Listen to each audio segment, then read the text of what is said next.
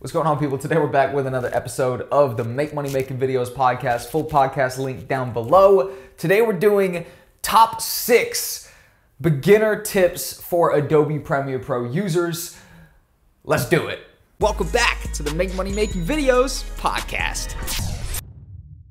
This is question number 1 on my list of way too many questions. I love it. Is there a way I can bring in video only from like an Explorer window? So I'm usually dragging it in, dropping it, and then I have to go video only. Is there a way I can just drag it in from, you know, just from Microsoft with just the video? No. If that video file has been exported with only video, then it's possible. Like, for example, animations, you'll get a whole bunch of animations. If you download like overlay animations, you can get a whole bunch of free ones. A bunch of those won't have an audio layer because they're QuickTime files, for example, something that literally hasn't been exported with an actual thingamajig audio layer. But for the most part, I don't think there's a way to just import it. However, all you got to do is import it, and then you can just drag the video. You know how you get the video audio option in Premiere? Then you can do it. But you gotta, simple enough. Yeah, exactly. So you do have to export it or import it with the audio attached until you bring it into your composition.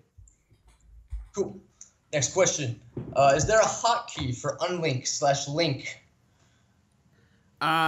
This is you know where what I'm talking about? This is where I expose myself. I got no fucking clue. I got absolutely no clue. All right, I have a question about Adobe Premiere Pro again. Fuck yeah, let's do it. All right, when I'm back to the topic. When layering in a clip, I'm always trying to match the beat. So like I'm trying to change on the beat because you said as humans that's what we like. Yeah. So is there a way to easily cut clips in half besides just eyeballing it? Is there like I want half this? Like literally specifically exactly half the clip or what? Yeah.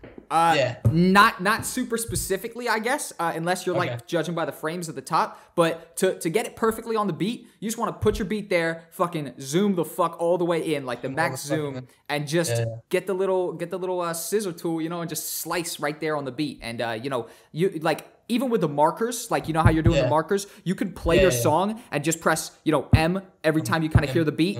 And then actually automate your clips so they just automatically place to the beat. Yeah. Oh, exactly. I can automate them? Yeah. Oh, you mean I can drag them in and then like automatically adjust it to them? Oh, no. You could do markers for all the pieces of the beat, select all your clips, go up to edit and then go sequence and then press automate to sequence, and it will put the clips perfectly in there on beat and basically edit your whole thing. You just got to add the in and out points to the exact point that you want it to start at.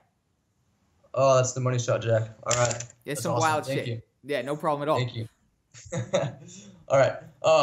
Next question. Let's do it. If I only have an audio clip only, how can I generate the corresponding video clip? Visualizer. The audio visualizer. 100%. That's what I had to do with my... well, that's more of a way of creating a visual, something that you can actually look at. So if you got... Yeah. That's what I'm trying to describe. I'm talking about like, say I put in like this video, and for some reason I cut off me talking right here, and it was just the audio going. Is there a way that I can regenerate that without dragging the video audio over, or can I just like click on the audio and like left click or right click and be like generate corresponding video or something like that? So if you have the video file still, but you've just deleted the video layer, or if there's literally... Yeah. There's no kind of way to do that, but you can literally just... there should be. You can just drag it back out, I guess. I guess that's kind of the best way that I guess you got to do. Oh, I can drag it out? Okay. I get it. Cool. All right. Number 10. Let's do it. I said, how do you stay in your home screen when I click graphics, it moves me to a new screen? Graphic drop effect. I think ignore that question. That's pretty bad. Yeah. If you want to go back, you just click back to editing. You know what I mean? Yeah, that's a pretty bad one. All right, it's all right. You probably wrote that first. That was number 12, man. I don't know. Oh shit, I don't know. It's been a rough night. That's funny as fuck, man. Oh my god. Do you use a legacy title every single time that you need to put in text? No. Sometimes I use the text tool. Sometimes I use just presets. If I can, like, if I can not go outside of Premiere for the presets, then I'm super fucking happy. Yeah. But like sometimes with my glitch titles and stuff like that, I got to use this this kind of preset file. Glitch titles. Yeah.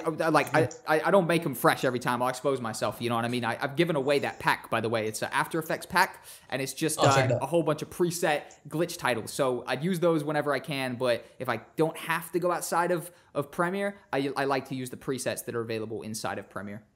Where can I find those, Jack? You can find those on my YouTube channel. I'll make sure I send you a link right now. Hold tight. Cool, thanks, man. Next question. I got a question. I keep fucking myself with this. I'm like, I got a clip, and it's going, and then like I want to stop it on that still frame, and I want to extend that still frame out longer. Yep. How do I do it? Simple. You chop. Make sure there's just one frame at the end, just one frame. How do I make sure there's just one frame? Or separate it. So go to the final frame and chop it. Cut. Yeah. So you've got one final frame. The frame is there. Then you want to right-click it, and you want to go to Add Frame Hold Segment. Or I think it's Add Frame Hold Segment. Once you right-click on it, and it will add... Control-Shift-K, frame hold. I think it's a different. It's not frame hold. I think it's frame hold segment. So this frame. Okay, hold, that makes sense because I've been doing frame hold and it hasn't been working. Frame hold's a weird one, bro. Frame hold kind of sets a certain time parameters. If you go frame hold segment, I think that's what it's called. It just gives you just the exact frame that you can change the length of everything. You could drag it infinite to the right, infinite to the left, and then you just have a blank screenshot right there. Should I download After Effects? I don't even have After Effects. After Effects is good to couple with Premiere because you can just add extra cool things. Like if you got presets, like a whole bunch of cool preset files, like I got a shitload of those glitch presets, which I'll actually try to find you and send you after this. You can complement your edits in Premiere by doing little kind of special things like that over in After Effects. Okay. So I think they all work together, bro. For real. They all work together. They all benefit each other.